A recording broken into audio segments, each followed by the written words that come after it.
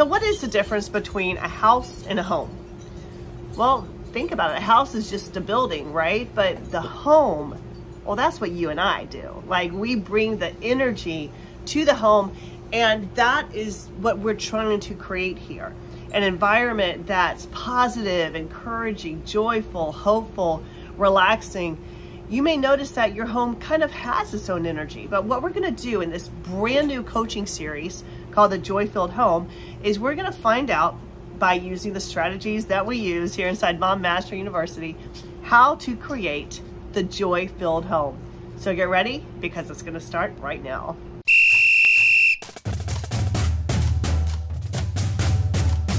Welcome to Mom Mastery University, the education every mom should have had, but well, didn't. I'm Keeley, America's #1 mom coach, and class is now in session.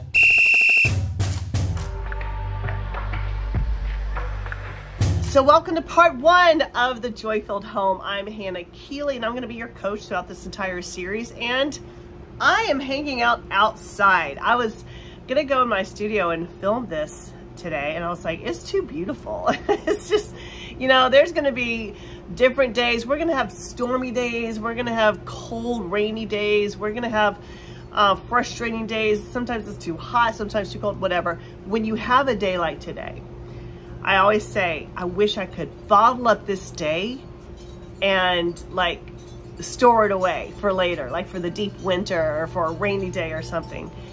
But I want to consider this right here, this entire coaching series, as bottling up this day, this energy, the joy that's always available for you. Because no matter what the weather, no matter how big your home is, small it is, no matter what, you can always bring joy to every day. So what we're going to be doing here is we're doing 3 parts, and the first part, which is what you're watching right now or listening to right now, we're talking about the joy-filled home, right? How to create joy in your home. Now, if you have been inside Mom Mastery University for any length at all, you're probably already familiar with our crazy calendars. I create a crazy calendar every single month for everyone inside Mom Mastery University. And one thing we do inside those crazy calendars, full of like fun ideas and things to make sure you're staying on top of things around the house, as well as taking care of yourself and just enjoying your life with your family. But one thing you'll notice we always do is we do a thing called zoning our home. So if you've been with me for a while, you're probably doing this, or at least you know about it, right? Sometimes taking care of your house can feel just so confusing, so overwhelming. You kind of feel like you never really catch up. So one way we combat that is we create a system to fix the problem. So we never try to fix a problem in the problem. That's not what we do here inside MMU. What we do is we remove ourselves from the problem, create a system that will solve the problem, and then we insert the system. So that's actually what you're doing inside here, Mom Mastery University. It's not about how to cope with stress and how to manage your life. It's about creating a system, which is the coaching inside MMU, to take care of yourself, right? This real estate right here. And then when you show up as a mom, as a woman, as a wife, all the things you do, career person, whatever that entails, gosh, all the roles that we fill, right? You're gonna be able to do it with so much professionalism, such a higher level of emotional health and mental aptitude, because you're plugged into the system of Mom Mastery University. So we're doing the same thing around our home and creating that joy-filled home. Is we're gonna do this by zoning. So how we zone our homes is, there are 4 homes. I'm sorry, there are 4 zones. We divide up your home into 4 zones. Now, we're going to, in this part 1 of the series, we're gonna cover each one of those zones. So you'll notice on our crazy calendar, we have zone 1, zone 2, zone 3, zone 4. And each week, we devote an entire week to deep cleaning and decluttering that zone. So we can stay on top of things. So next month, when it rolls around again, we can tackle it. Because it's always about maintaining it, right? There's no finish line. It's always just like the process. So we're gonna do the same thing with creating joy in our home. So we're gonna take this one zone at a time. Now, zone 1, if you know from zoning our homes inside MMU and our crazy calendar, is the kitchen, the dining room, the pantry, and the laundry. Okay, the kitchen, the dining room, the pantry, the laundry. So let's talk about how to create joy in that zone. Now, I'm not talking about the deep cleaning and decluttering. You're already doing that. I'm talking about the joy, the energy, the feeling you have in that zone. So these are the places where we eat, we prepare meals, and where we take care of our clothes, where we wash and dry our clothes. So one thing we have to understand, and this is what I've always been a strong proponent of, is a family that eats together stays together. I really want you to think about that. I remember even when the kids were just tiny, from newborn on, they all knew dinner time was family time. Like, you stop what you're doing, you get to the table, even before phones were a thing, right? Yes, I'm really dating myself right there. But even before phones were as, rampant as they are right now, you just stop everything and you come to the table, and that's the time that we kind of center ourselves, we ground ourselves. So that I consider like the dinner table as the decompression place. Like, the family just shows up there and you just decompress. So I want you to think about that, because there's 4 different steps when it comes to mealtime. And I always did dinner time. Like, breakfast was sporadic. As soon as the kids finished their chores, they could have breakfast. Lunch was like, I would make lunch and then they just grab it and go. And we were homeschooling, so we'd be all over the place. But dinner was sacred. Dinner was special. Dinner was the whole family. We take our seats, we're together, we're talking, we're connecting. And when the meal's over, you're excused from the table. I mean, you have to clean up and everything, but you're excused, and then you just do this as a family. Now, I want you to think about it. What if you could make dinner time sacred? Now, I know everyone's got different calendars, but even if you can't have dinner every night together as a family, could you just have dinner together like 3 nights together as a family, and make this a sacred place where you're just connecting, where you stop everything and you're not just there to eat, because the mealtime's not over when you finish eating. The mealtime's over after you're finished connecting, right? And so I want you to think about this. There's really 4 different steps in any meal you have together as a family. Number 1, you have to plan the meals. Number 2, you have to prep the meals. Number 3, you eat the meals. And number 4, you clean up after the meals. Now, what if you could take all 4 of those steps and add joy to it?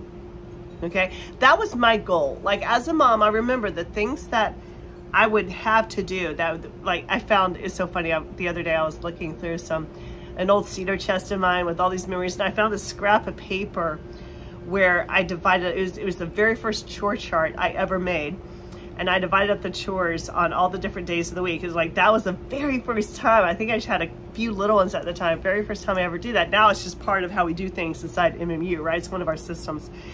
But it's always important, not just how do I manage this, how do I control this, but how can I make this joyful? And I want this to be this question that you start asking yourself around everything you do. Not just how do I stay on top of it, how do I manage it, but how can I make it more joyful?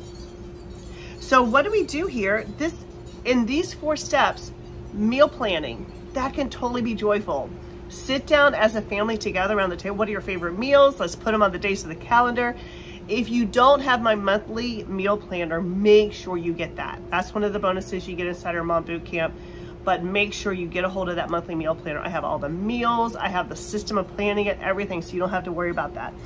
So think about this, planning meals together as a family, which includes the shopping too. Let them be in charge of like finding certain things for the meals that they want to prepare. Preparing the meals, yes, do this together. Teach them early. I remember teaching my kids how to cut with a knife, and I needed a stool for them to stand up there so they could cut. I just wanted them to learn early, like basic kitchen skills, so they could be part of the whole process of knowing how to prepare the meals and eating together and cleaning up after the meals. What if that could be fun? I want you to think about it. Everyone has a role. If you ate, you can clean up. If you're able to bring a fork to your mouth, you can probably wash a dish. Like, I really want you to think about that. So a lot of times I feel like moms it's harder to get the whole family involved, and you'd rather just like, you guys go do what you want, I'll clean up the kitchen. Or maybe, you know, you plan the meals and prepare, and the husband cleans up, or maybe the husband prepares the meals and you clean up, whatever that is. But I want you to think broader about this. Not just how do I get the family involved, but how do I make it fun? How do I make it joyful? So getting everyone to participate in the cleanup after the meal is not just helpful for them to learn personal responsibility, but it's going to be easier for you in the long run. So the strategies that will make your life easier in the long run are always hardest to execute in the short run. I'm going to say that again because it's really important. It applies to so much of motherhood. The strategies that will make your life easier in the long run are always harder to execute in the short run. So think about it. It might be hard to get the kids involved, the whole family involved in the cleanup, but keep at it, dial in, make the strategy work, because that is going to bless you so much down the road. And I'm telling you, as a seasoned mom, okay, I have grandchildren, all my kids are grown, and guess what? They all know how to plan meals, prep meals. They know how to clean up and put away things afterwards. So it's like, basically our job as a mom is to work ourselves out of a job. If you think about it, is to help our children to become independent adults. And this is a very important step in doing that. So think about that. So that's the way to make this zone more joyful, but let's include the laundry too, okay? I don't want to skip over that. So what if you could make your laundry joyful? It's like, Hannah, you lost me. I get it. But the thing that is really underestimated in motherhood is the power of multi-purposing, not multitasking, because we're not really good multitaskers. If you think you know enough about the mom brain to know we're not great at multitasking, what we do, we consider multitasking, but our mind is actually switching lanes really quickly. So we're not really good multitaskers. We're good jumping around from thought to thought to thought and thing to thing to thing. You probably noticed that yourself.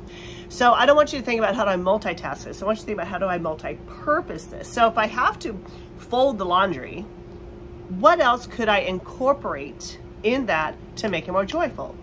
So there were several things that I did. That would be my time where I would like, you know, listen to a favorite podcast or an audiobook. When the kids were little, what I would do often is we had story time. So I would put my two youngest girls, Claire and Kenna, they would sit on the bed while I folded the laundry, and I would just make up stories and tell them these like fantasy stories about Princess Claricus and Princess Kinnicus and all their adventures.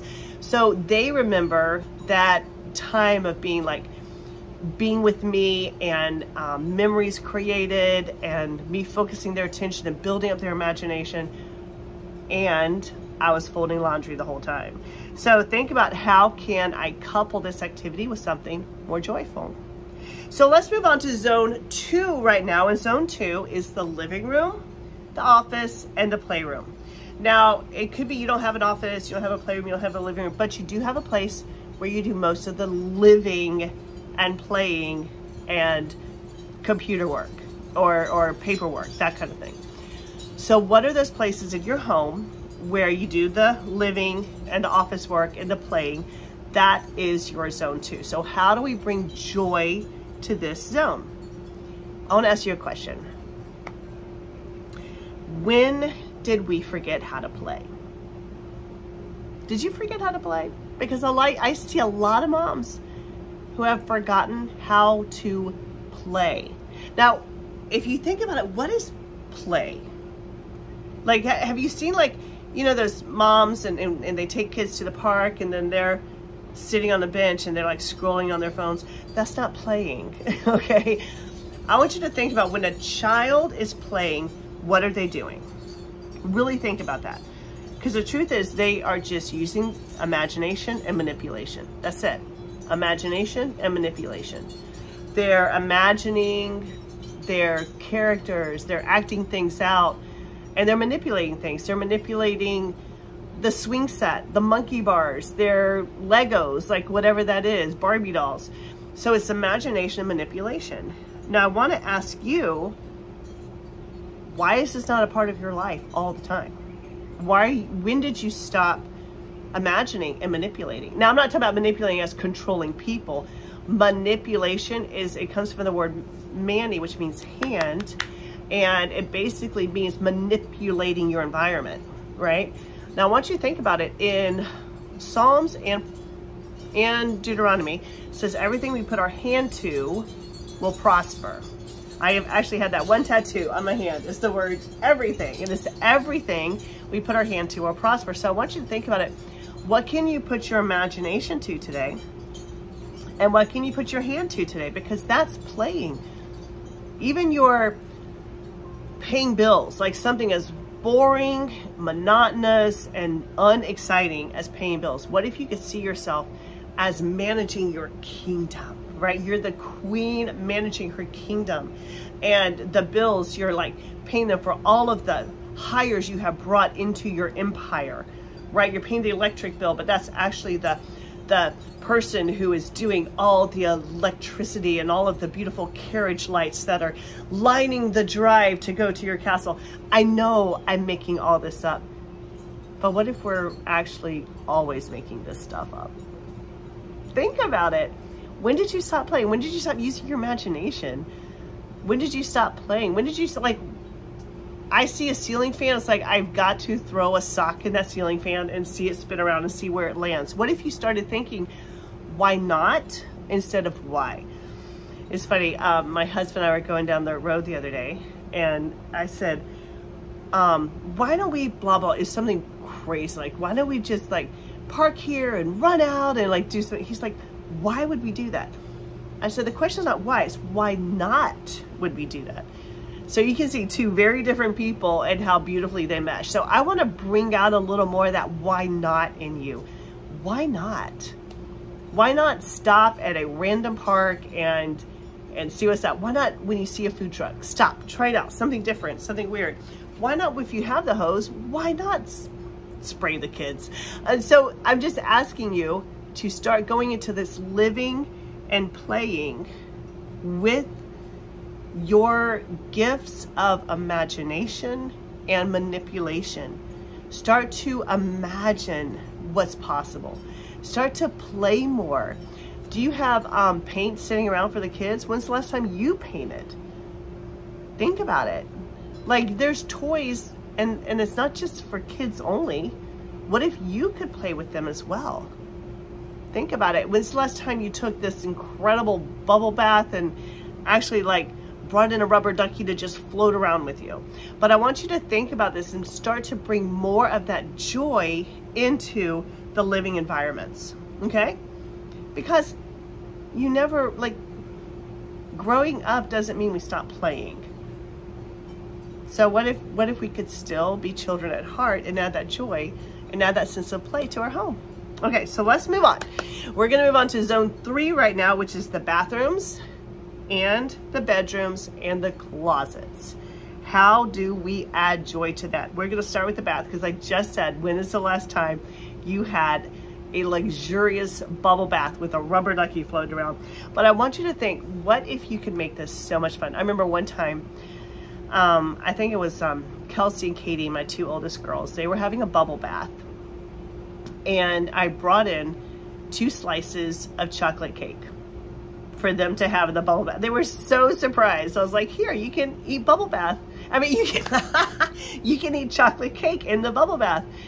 They remember that as one of the best bubble baths ever, because I just surprised them with it. And yes, it's messy, but they're in the bath. Why not? What better place to eat chocolate cake than already inside the bath? So I want you to think, when is the last time you made your bathroom a place of joy? When is the last time you set time apart to have a luxurious bubble bath? Bring in a piece of chocolate cake and a cup of tea and set out your place, or pull up a chair to the side of the bathtub. You don't need one of those fancy like bathtub tables. You don't need that. Pull up a chair, put it right there, light a candle, like have some amazing, maybe some fresh fruit in there, some beautiful bath oils. But spoil yourself a little bit. Why not? Why not enjoy this? I remember one time when Blair and I were on vacation in Mexico, and I had booked a massage, and they said, well, you come 1 hour early for hydrotherapy. I was like, what is hydrotherapy? I had no idea. I was like, what is hydrotherapy? And I showed up in an hour before the massage. It was amazing. They put me in the, they said, okay, first take a shower and use these like amazing like bath oils and soaps and all that kind of stuff. Then they put me in a steam bath. Then they put me in this like heat sauna. Then I went into this hot tub. Then I did a cold plunge. By the time the hydrotherapy was over, I was just like a limp dish rag, just laying on the massage table, right? So what if you added more hydrotherapy to your bath? Why not bring some joy in there that way? I don't know, it's worth a shot. Okay, so bedrooms, think about this. How do we bring joy into our bedrooms? And of course, you know, your mind can go anywhere with this, but I'm thinking about just as a family, more joy in your bedroom. So I remember reading this post one time about dopamine decor. And it fascinated me because the person they interviewed said, all my life, I always wanted to make everything colorful. And then I noticed that when people grow up, all that changes. But I still wanted to make everything colorful and fun. And the idea, I want you to think of this idea of playing house. I don't know if you ever played house when you were little, but playing house means using your imagination to create your environment. So what if you decided to add more of your personality in your decorating, in your bedroom? Is it one color scheme? Is it limited? So I know some people just love neutrals. Some people just do black and white. Some people are like, I'll have a splash of color here and there. But what if you decided not to be so serious? What if you decide to add something a little whimsical, a little more fun? What if you decided to play house again? So I want you, when you have a moment, look up dopamine decor. Look up like playful home interiors. Why not? It's just paint. It's just a wall. It's just a piece of furniture. What if you decided I can add my own personality to this and I can make it a fun place to be? Okay, so now let's wrap up with zone 4. Zone 4 is the garage or wherever you park your car and outside. Now, it does not matter how large or how small your outdoor environment is. You can bring an element of joy to that. I remember when Blair and I lived, basically it was like subsidized housing. It was a tiny little townhome. And it was all we could afford. It was like dirt cheap, and it was obvious it was dirt cheap, basically in the hood. And, but you know what? It doesn't matter. It doesn't matter if it's a townhouse that's hooked up to an apartment complex in the hood. It doesn't matter if it's a mansion on a lake. You can make that a joyful, beautiful, enriching place to live. So I remember when we lived there, you walked out the front door and there's a little tiny stoop, like not even, probably like 4 feet by 4 feet, and then you walked downstairs and went to the car. But I would try to make that beautiful. Like I would put a string of lights on there, or I would like add a little plant in the corner, or maybe a wreath on the door, something beautiful, because I wanted that beauty to extend beyond the walls of where I lived. So I want you to think about this, like the outdoors is so necessary for your own joy. And I really want you to think about that, because I think a lot of times the reason moms deal with a lot of the anxiety, a lot of the depression, a lot of the overwhelm and the mental fatigue that we deal with often can be lessened with some time outside. Because I just believe every mom needs some time every single day in a place with no walls and no ceiling. Because so much of our life we feel limited. So it's important that we give ourselves exposure to what's unlimited. So always making it like just imperative that every day I'm going to at least get outside for a little bit. even if it's just 30 minutes, some time outdoors, even if it's inclement weather, I'm going to get outside where there's space and I can feel more open. So I want you to think about this. What if you decided to make that, bring some personality, some joy into your garage or where you park your car? Make sure it's clean, make sure it's neat, make sure it feels good. So when you park your car, when you come home, you know, oh, this is me, this is my home, this is my beautiful joy-filled palace, and I can breathe. Also make sure you're extending that beyond the walls of your home into the outdoors. What is the way that you can make your home not just more beautiful, but more joyful? So we're gonna be doing that in the extended work. So make sure it doesn't stop here.